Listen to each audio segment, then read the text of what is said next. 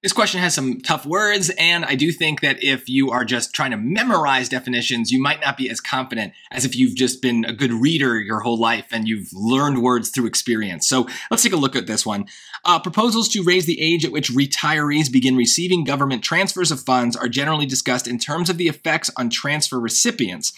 But Andrea Smythe has argued that delaying such transfers could blank wealth creation among working adults by lengthening the period in which they are providing financial support to their non-working parents.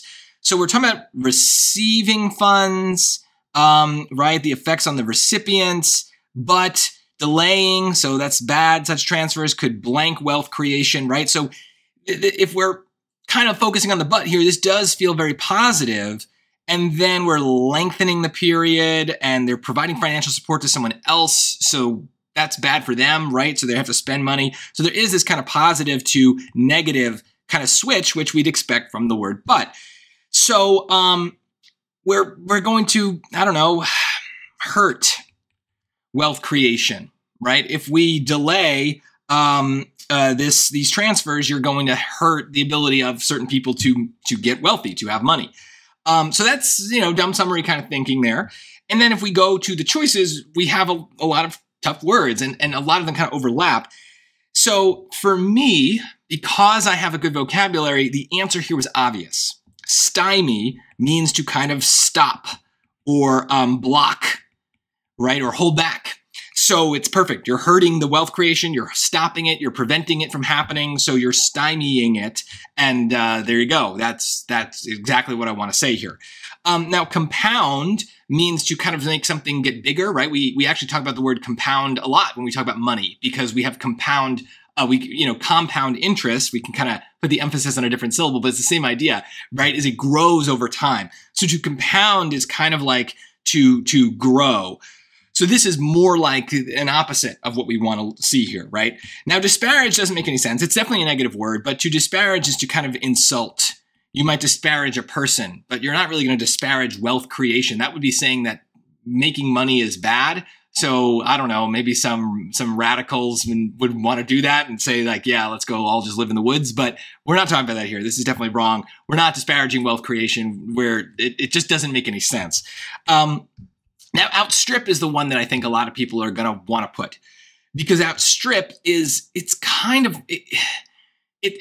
makes it sound like I don't know.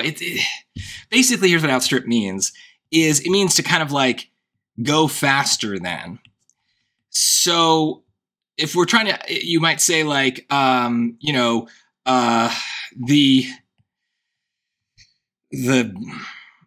car outstrips a bike in most cases, right? It's going to be faster to be in a car going somewhere than riding a bike going somewhere. That's maybe the best way to kind of get a simple example of that. It's going faster than it. It's overpacing it, I guess. And so here it just doesn't make any sense. Delaying such transfers could outstrip wealth creation.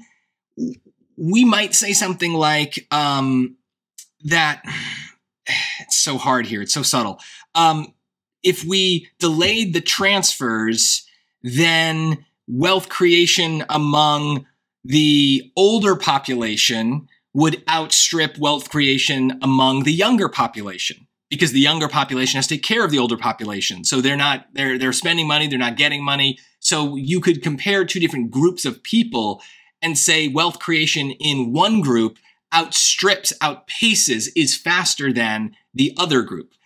But here we're really just talking about one group. And so there isn't this comparison element. And so outstrip just doesn't really make any sense. Whereas stymie doesn't really require another group. We're just stopping something for one group of people. That is really, really tough. So for most people, this is going to be a question where you just, I don't know, hopefully something feels right and you kind of pick something and move on.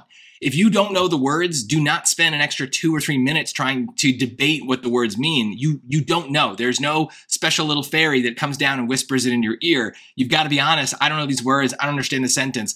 Go to the passages. You might be able to get those passages because in the passage, we have way more context. So even if there are hard words, there's probably other iterations of these words and ideas that will allow you to still understand what's going on. Whereas here, you're kind of just stumped.